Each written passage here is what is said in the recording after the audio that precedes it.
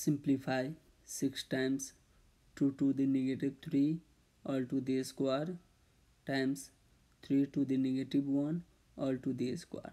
So first we write 6 as 2 times 3 times 2 to the negative 3 all to the square times 3 to the negative 1 all to the square.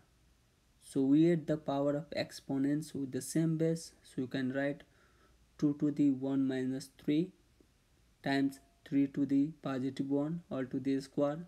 Now we multiply exponents with the power, so we get 3 to the negative 2.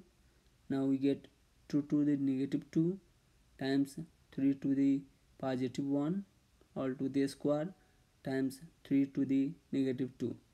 Now we multiply exponents with the power, so we get 2 to the negative 4 times 3 square times 3 to the negative 2.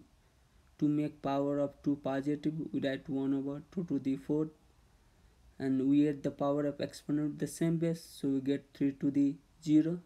We know any term raised to the power 0 is 1, so 3 to the 0 is 1, and we have 1 over 2 to the 4th, and 2 to the 4th is 16, so our answer is 1 over 16.